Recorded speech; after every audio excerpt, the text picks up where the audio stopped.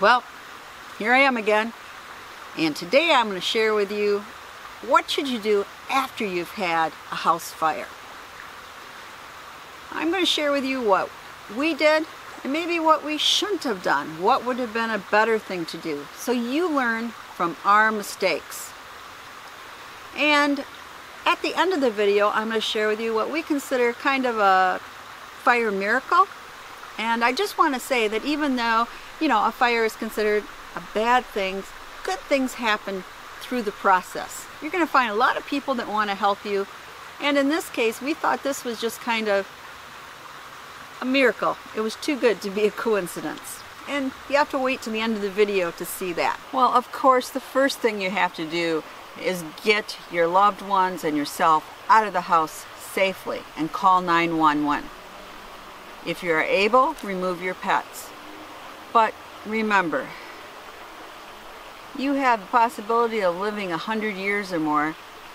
A dog, lucky to be 14, 15. Same for a cat. You do your best, but don't risk your life for a pet. And I speak from, family experience here. My uncle lived in a mobile home, and a brush fire, his burning things got out of control, and he noticed it was coming towards the mobile home, so he ran in to get his beloved dog Watch, and it hit the propane tank and the whole thing exploded, and neither Watch nor my uncle made it out. So be prudent. I know we all love our pets dearly, but human life is very, very important. So just be careful if you go in to rescue a pet when your house is burning. Now, believe it or not, the next thing you do, you call your insurance agent, and right away let him know you're having a fire. He will probably say we need to meet up and arrange that, but let them know what is happening. Have that number programmed into your phone. Now, of course, also call family and loved ones, because they don't want to see about your fire on the 6 o'clock news. Call them and let them know that you're okay and what's going on. If the fire is bad enough that you're not going to be able to go back in your house and you don't have friends or family to stay with, then call your local Red Cross. They will make arrangements for you. Now, one of the things that will be happening the next day after your fire is out is the fire marshal or someone from the fire department will be making a fire report. And that means they may interview every one of your family members and sift through the charred remains and try to determine what caused the fire. And this can put you a little bit on a defensive mode, because it's like, what? Do they think I'm an arson? Why are they asking these questions? But they have to go through that process, and that fire report is very, very important for your insurance claim. So cooperate fully.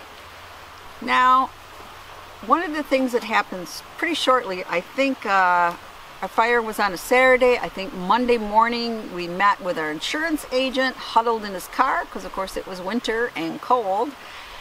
And we went over, he's asking, what do we want for an advance? How much do we need until we can start putting in claims of lost items? And usually you make a series of reports. And boy, that kind of just took me by surprise. I wasn't sure. And I really asked for too low of an amount in my advance. And he even looked at me, are you sure you don't want more? And I'm thinking, yeah, we have resources. We'll be fine until insurance pays. So I should have asked for more for the advance, because I did not realize it can take many, many weeks or months until you get the next check.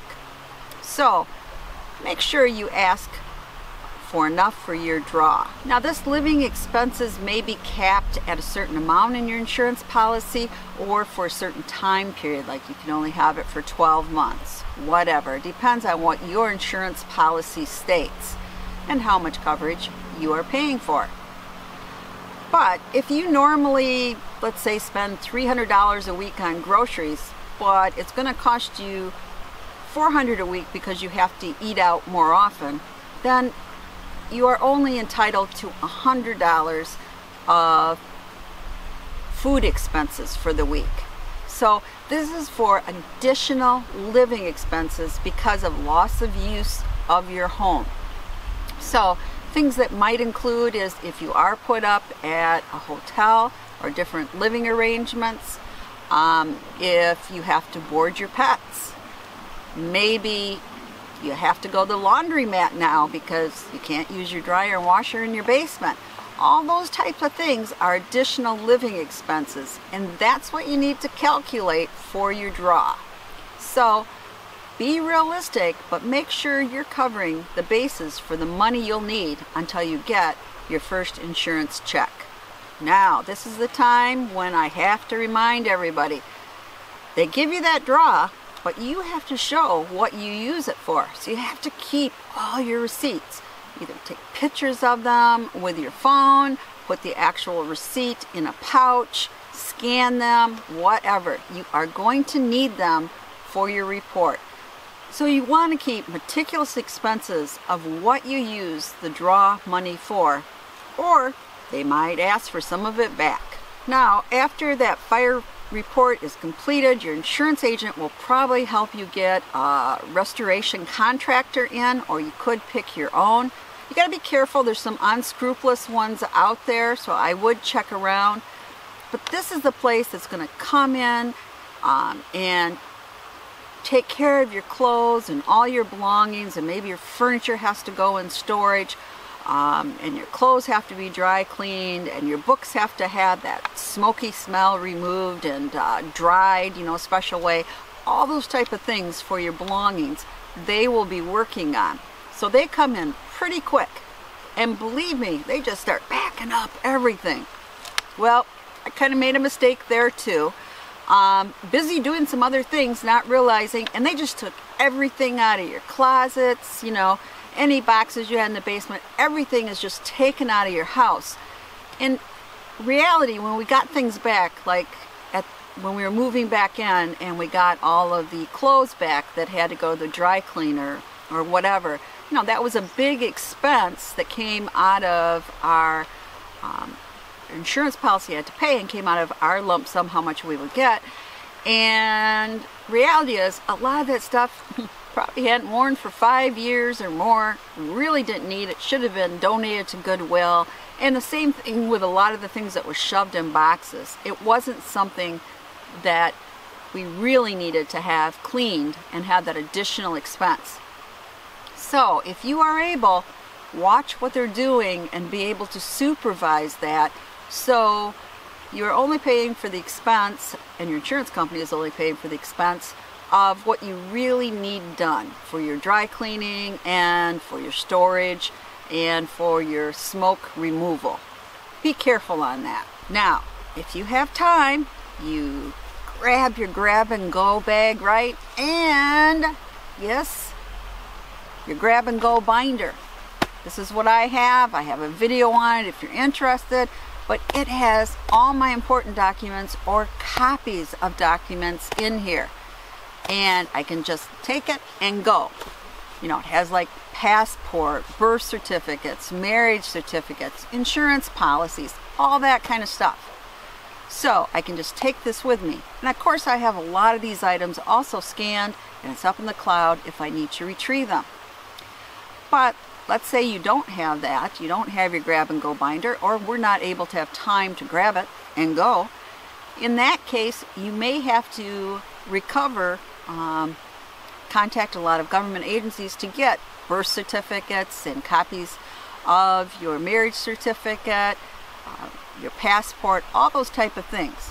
Now keep your expenses for that, because your insurance company will reimburse you. That is part of your loss. But that can take up a lot of time and frustration. Believe it or not, if your money gets singed or partially burned, you can turn it into the Treasury Department for a new bill. And if you look online, you'll find information on that, or I am sure your insurance agent will help you.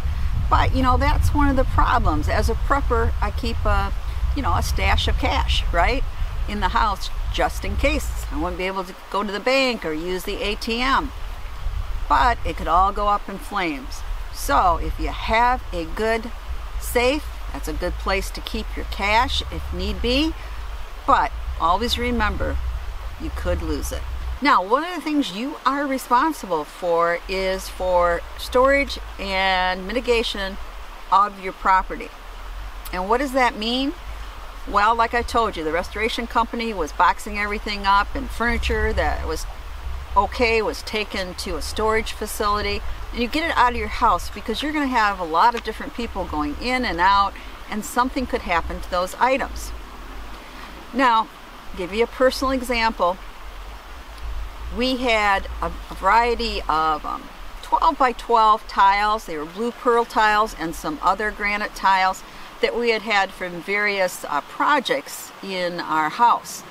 And we had quite a few of the blue pearl ones because we got them when a company went out of business, and so we got a bunch of them and we were storing them in kind of an attic crawl space. Well, we didn't know they weren't there until we moved in, and sometime later we looked and they were all gone. Someone had came in and taken them. And you know what? I realized who did. I went to my house once to pick up something after the fire, and I saw this woman and kids coming out to the van. I thought, huh, that's odd. Maybe they've hired some kind of cleaning crew or something. But I remember seeing some tiles in their station wagon. Didn't think anything about it. But a mother and her kids had stolen all these tiles from us. Of course, there's no way for me to, once we knew about that, find out who did it. We also had, at that time, we had a landline and it was capped outside. And we found all these long distance, very expensive calls being made. You know, somebody, again, we never knew who, had went and used that line and called various foreign countries even. Now, after months, the AT&T was willing to work with us, and they did write that off. They realized we were not in there, and they didn't hold us responsible. But they could have. So again, this is part where we are responsible for mitigating additional loss with our belongings and property. Now, this is where we talk about the loss of personal property. And on your insurance policy, it has two areas. Well, it has more than that, but one of them is your dwelling itself, and you have so much coverage on it. And then the other is personal property, and you have so much coverage. And that's usually 50 to 75% of your dwelling coverage. So it's that property that we're going to talk about right now. You have to make a list of everything you've lost. And you know what? That can be very difficult when you go through an area and all there is charred mess. I mean, I showed you some of those pictures. How do you remember what's there? And on top of it, your insurance company might like to see some receipts for the bigger items. Now, we're going to talk about the importance of record keeping next week in the video. But right now, any way you can, if you can get old Visa statements online if you bought furniture, you have pictures that family have taken at parties or whatever to remind you what was in the room.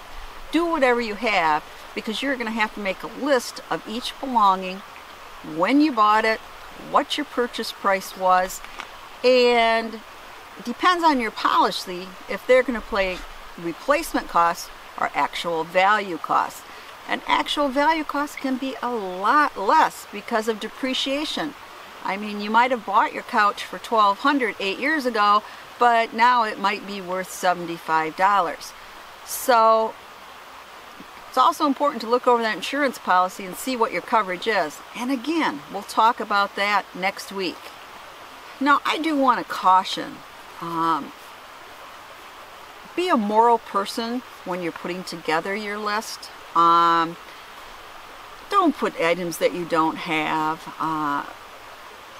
Do it the right way. I mean, we've heard of other people doing that, and they're falsifying items on their claim. That's just not the way to go. Do your best to fill it out and feel good about yourself internally that you only reported what you knew you had. Now, believe me, you're going to miss a lot of items. We were often, 10 years later, it was like, man, I forgot that. That was in the upstairs. That must have been toast.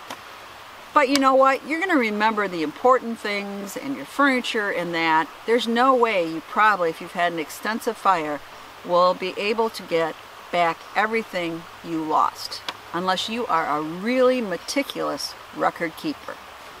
Now, I also want to talk about some of the items that you might lose. Let me give you an example. I'm going to show you this picture here. This was my youngest son, and he is in a christening gown that I made. And I actually made it for my niece first, but the mom gave it back. I was just out of high school when I did it, and it was a very complicated Vogue pattern. And for those that are sewers, you'll know Vogue usually was more complicated, and it had all French seams in it even.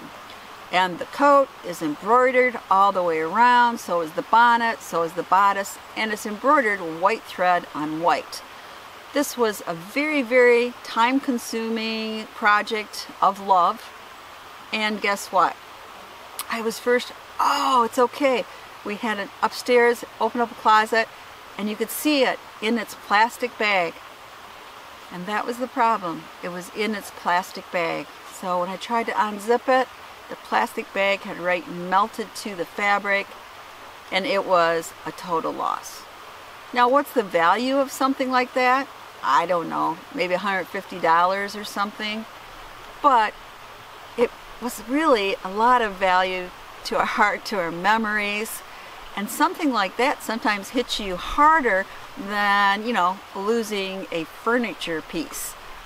But I'm going to tell you something at the end, which is pretty remarkable, and we kind of call it one of our fire miracles. So you're going to have to file an actual claim, and it's going to have a copy of your fire report, a listing of all the things that you've lost, and various other items. And you're going to, you might be doing more than one of those, depending on the tally of your losses.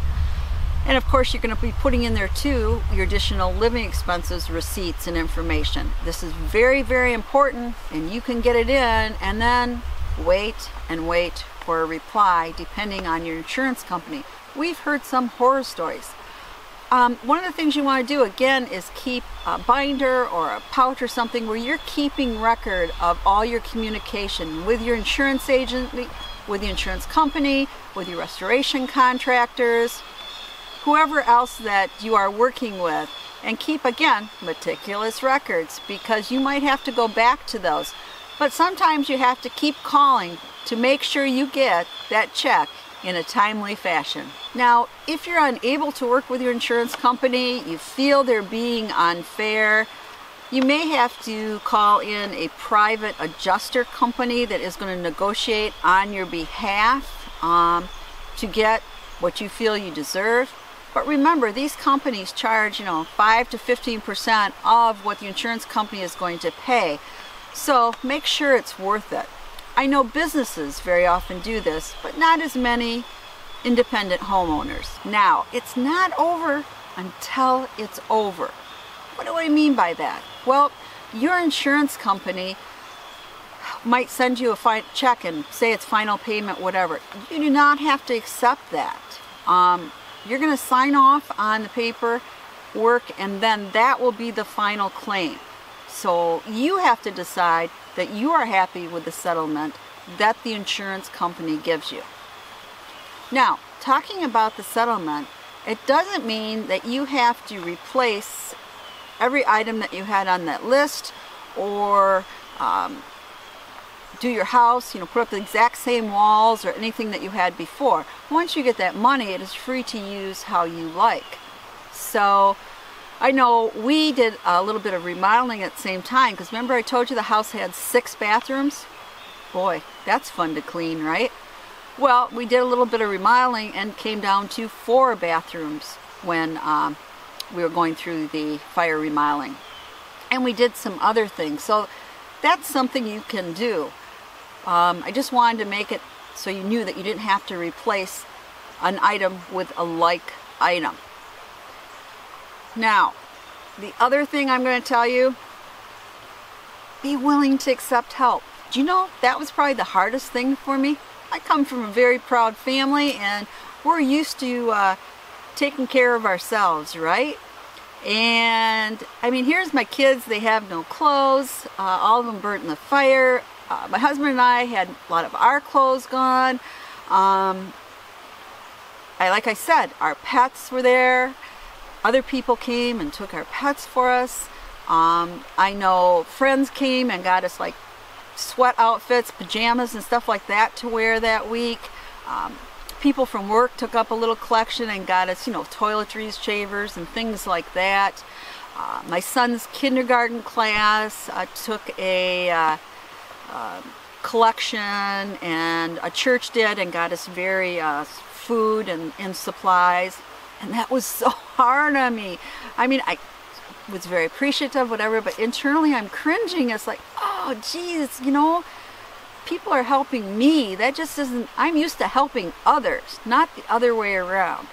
So understand that you may need help, and it might be a little hard to get your head around to accept it. Now, the other thing I wanted to cover is the financial and emotional stress of an extensive home fire. I know Brenda Neer, one of the commenters, mentioned that her mother was never really the same after their house burnt. She had put a lot of love and got that house exactly the way she wanted it, and then it's gone and everything in it. People will react to a fire differently. Some people, it'll be a very emotional thing for them. All they can think about is what they did lose. For us, I have to be honest, it just was what it was, okay? It happened. You can't do anything about it, and so you go forward.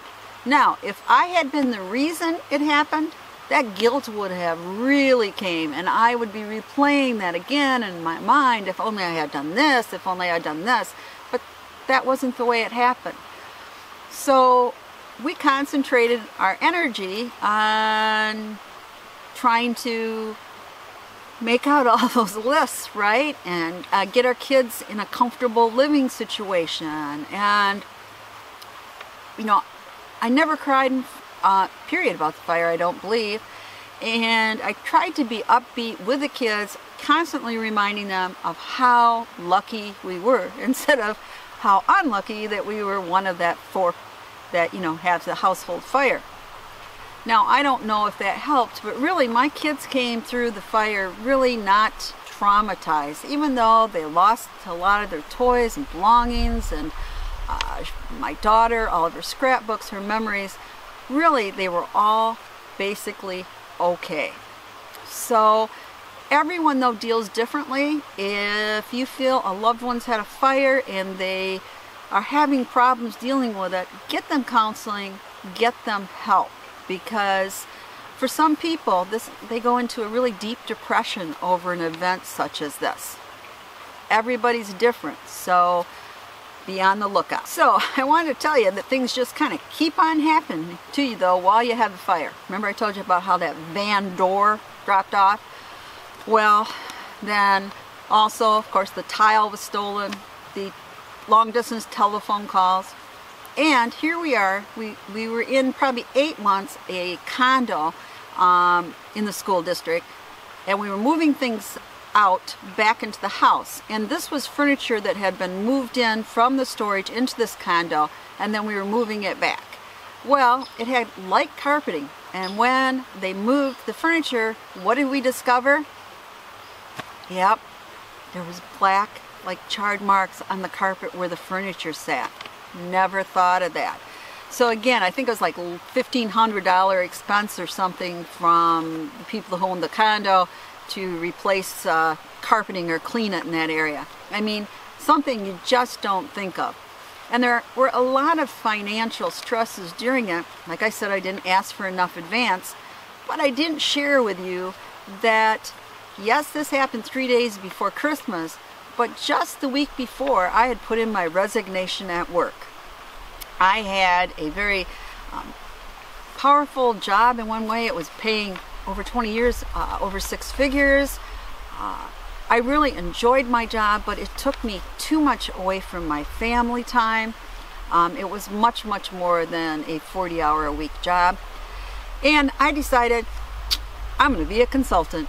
So I was going to be home, and then another practice manager says, hey, that sounds good. I think I'll be one too. Let's do it together, right? And so I envisioned myself home, you know, typing up reports, occasionally having to fly out and do something, but being able to put a load of laundry in, put dinner on the stove, and be a mom a bit. Well, what happened? The fire. So that didn't work out. So here I am starting a new business with zero money coming in from losing, you know, I shouldn't say losing, from not working anymore. And we had the expenses associated with the fire.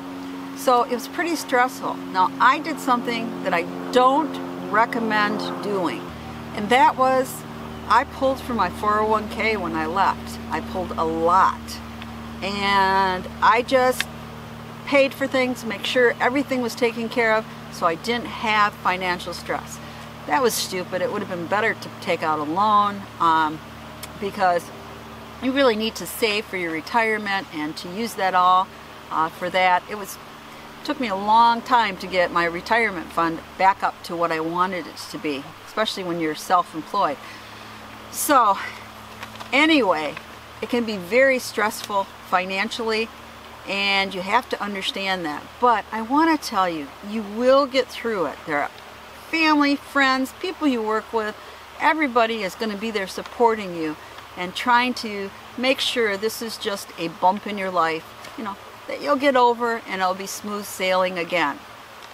Now, I want to tell you about what we consider our fire miracle. So this was a miracle. My husband was reading a bargain corner a year or two later after the fire, and he read a description. He thought, that sounds really close to what my wife made when she made her christening gowns. You know, the one that burned in the fire.